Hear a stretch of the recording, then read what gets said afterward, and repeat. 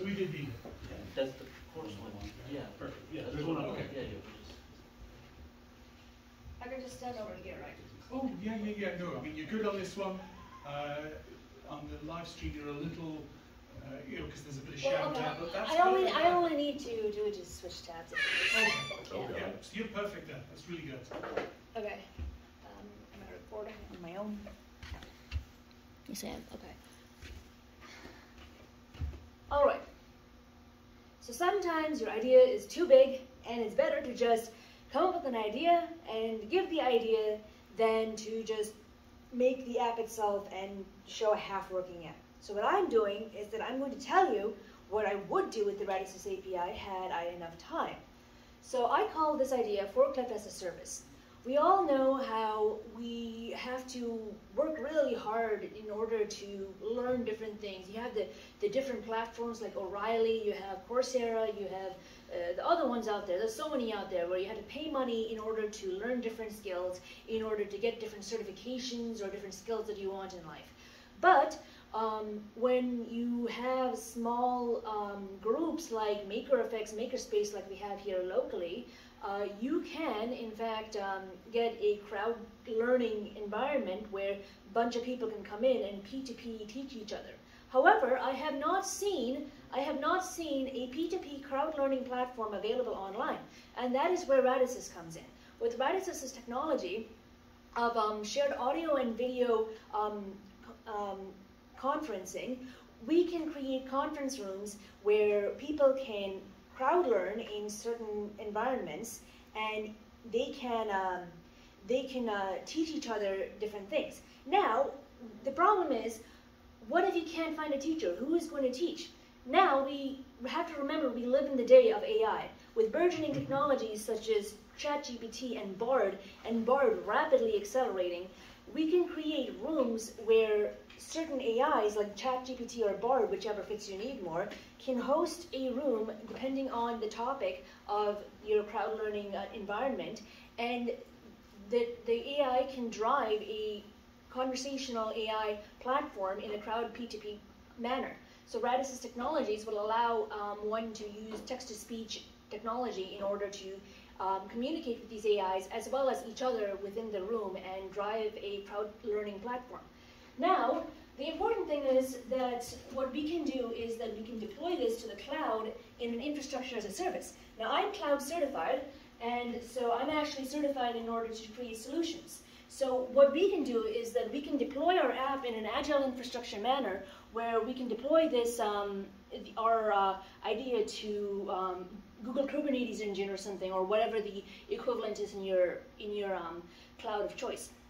This allows us to have a very scalable app where you're using very limited resources in order to manage your compute resources much more smartly, and you can limit the amount of resources that you're using. This app, this website is a fully functioning website that is running in Cloud Run right now, so if you would like to visit this website and click through this and read through this more fully, you can.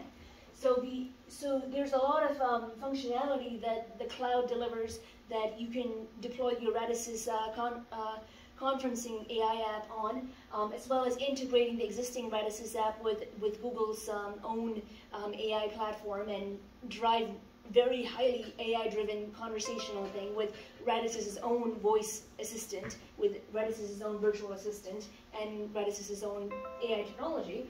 So if you want to know more about what you can do with the cloud, you can go to this link. So here's the different AIs that you can use with the Radisys API.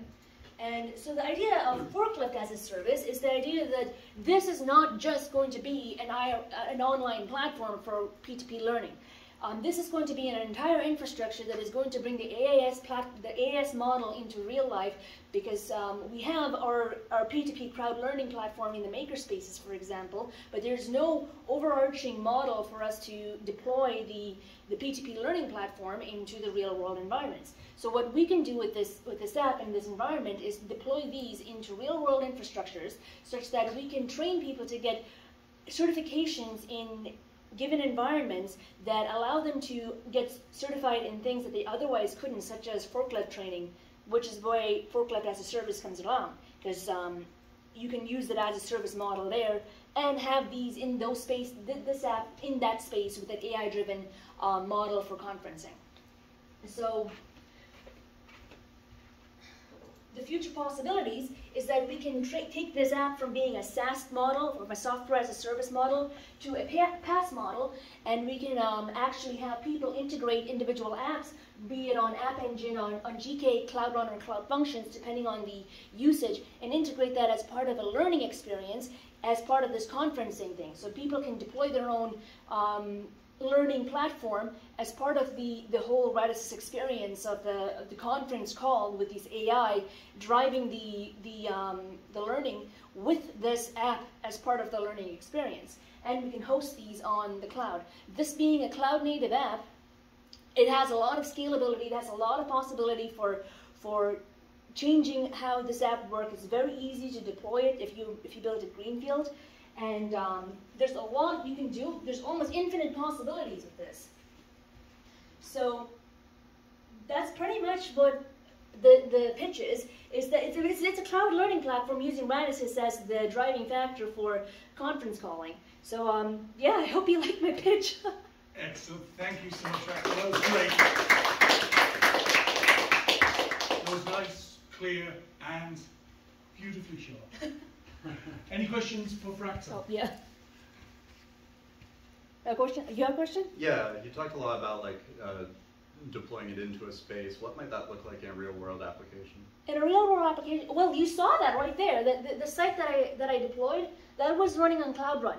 That okay. I literally just got that running, and I put that in a Docker container, and I shoved that on Cloud Run, and it's scalable. So sorry, I might have been not clear enough. So this. You were talking about, like, hypothetically this could be deployed at like MakerFX or something? Yes, so in real world applications, for example, let's take MakerFX. We could deploy this as part of that MakerFX environment, where we could have this platform as a continuously running thing, where people will be physically at the makerspace and virtually with that AI assistant driving a learning experience. Cool. So it would be a conference call that is integrated into the real world environment, but this is much bigger than just the virtual thing. The idea is that we're giving an infrastructure to a crowd learning platform. So as far as infrastructure, they would be bringing their own laptops, or I would imagine remoting in from I would imagine that if this was a startup, that we would get investment to create specific spaces for this, designated to give certifications, because you have to be, for example, for the forklift idea, for example, you have to have certain specifications in order to give a forklift certification. I want to get forklift certified, but I don't want to get a job at Walmart just to get forklift certified. I want to walk into some place, get my forklift certification, and walk out. A la Forklift-as-a-Service. If we provide these certifications and certification trainings as a service, as we would in the virtual platform for virtual certifications, like the GCP CDL that I took, we could drive learning environments that are very certification based to help people get their learning their certs, so that they don't have to rely on just teaching themselves materials from a site like O'Reilly.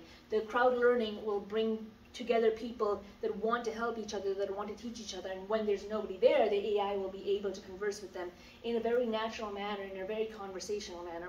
And using the Radisys virtual assistant, we can integrate ChatGPT or Bard to speak through them and be that virtual AI. Neat. Yeah. Any other questions?